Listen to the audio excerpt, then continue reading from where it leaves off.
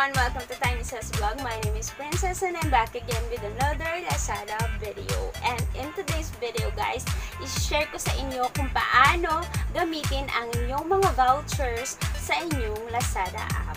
But before that guys, ano nga ba ang vouchers? So para sa mga nagtatanong kung ano nga ba ang vouchers guys ay ginagamit siya para makatipid or makaless ka sa tuwing o-order ka online. So, itong video na to, isa sa mga ni-request sa akin, kaya naman gagawan natin ng video para makatulong tayo dun sa mga nagsha-shopping online na hindi nila alam kung paano gamitin ang kanilang mga vouchers. At also guys, isi-share ko na rin kung paano mag-claim ng mga vouchers. Kasi guys, every store sa mga shopping app, meron silang in-offer ng mga vouchers. Okay, so without further ado, let's get started.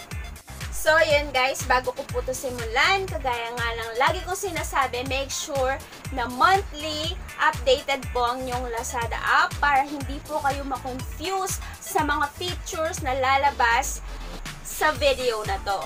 Okay? So, today's month is June 2020. Kaya naman guys, kung mapapanood nyo itong video na to next month or sa mga susunod pang month, make sure that you go ahead and check the latest video on my channel para hindi po kayo ma-confuse. Dahil yung mga iba guys, pag nanonood sila ng mga past video ko, ayan, naku-confuse sila dahil iba yung lumalabas sa Lazada app nila sa meron ang video ko. Okay? Dahil monthly ina-update ko po ang aking mga video dahil nga monthly nag-iiba-iba ng features and promo at saka mga discounts ang Lazada. Kaya naman guys, make sure lagi nyo pong i-update ang inyong mga Lazada app. So, ayan guys, nandito tayo ngayon sa aking Lazada app. So, guys, magbibigay ako ng example. Okay? Let's say, for example, bibili ako ng gadget sa Lazada.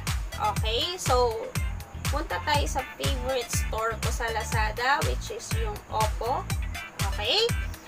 So, as you can see, naka-follow ako dyan. So, kung hindi kayo naka-follow para ma-avail nyo yung mga vouchers na ino-offer ng store nila, i-follow nyo po sila. And then guys, dito sa taas, makikita mo yung mga vouchers na available sa store nila. Okay. Let's say for example, itong 200 pesos or 200 pesos vouchers. Okay? Para ma-avail mo to, okay? Dapat makaspend ka muna ng minimum of 8,890. Okay? Pwedeng sumobra, pero wag ka dapat kukulang. Okay? Now, para magamit mo yan, syempre kailangan i-collect mo siya. Okay? And then guys, para magamit mo siya, punta ka doon sa vouchers. Okay? Click mo yan. And then, makikita mo sa taas yung My Voucher.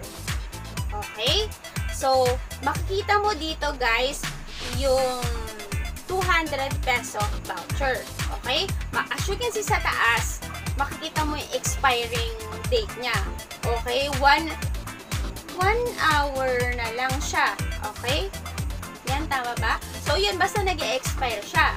Okay? Now, kapag gagamitin mo siya, i-click mo lang yung use. Okay? So, makikita mo kung saan siya available. Okay? As you can see dito sa baba, ito lang yung available item na pwede sa kanya. Dahil na-meet niya yung 8,890 na minimum spend. So, dito mo lang siya magagamit sa Oppo A31. Yan, dito lang siya. Okay, let's say for example, gagamitin na natin siya. Okay, gamitin na natin siya. So, as you can see, ito nga lang yung available na product nila na kung saan magagamit mo yung voucher na yun. Okay, let's say for example, gagamitin natin siya. So, buy Tignan lang natin ha. Okay. Yan, tignan natin.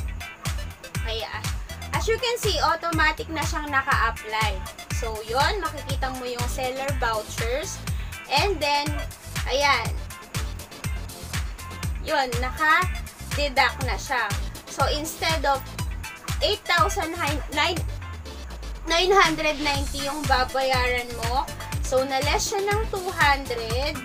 So, yun, meron din siyang shipping fee. Siyempre, nag-purchase ka online kung wala kang shipping fee, voucher, ayan, magbabayad ka talaga.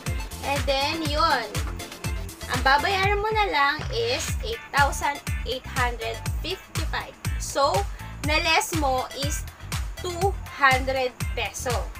So, yun guys, ganun lang kadali mag-claim at gumamit ng vouchers. So, again, ayan, kapag bibili ka online at gusto mo maka-avail ng vouchers, pwede sa damit, pwede kahit ano, okay? Kahit anong gusto mong bilhin sa Lazada, okay? Basta hanapin mo lang yung store nila and then i-follow mo. And then, mamili ka lang doon sa taas, kagaya ng ginawa ko kanina. Mamili ka lang sa taas kung aling voucher yung gusto mo. Okay? And then, kapag nakapili ka na, i-collect mo lang yon. And then, kapag na-collect mo lang yon, balik ka dun sa mga vouchers.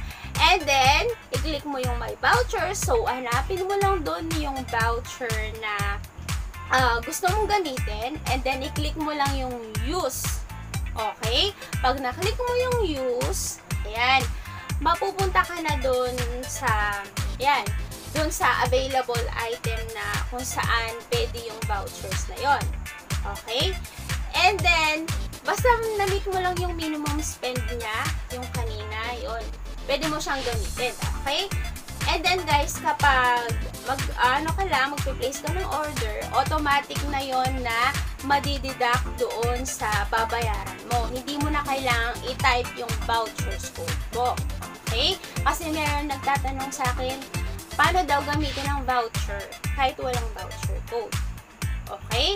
Ang gagawin mo lang, punta ka dun sa may voucher mo, tapos hanapin mo lang doon yung hinahanap mong vouchers o voucher, and then i-click mo lang yung use. Automatic na yun. Kapag nag-place order ka, madideduct na yun dun sa babayaran mo. Hindi mo na kailangang i-type yung vouchers code. So, ayun lang yun guys. So, I hope natuto po kayo sa video na to at nakatulong po itong video na to sa inyo. And for more video tutorials regarding shopping app, Lazada, or Shopee, make sure that you go ahead, check some of my video on my channel, and don't forget to subscribe and also click the notification bell so that you get notified whenever I have my new upload. So that will be all for today's video. That's it. Have a great day. Bye.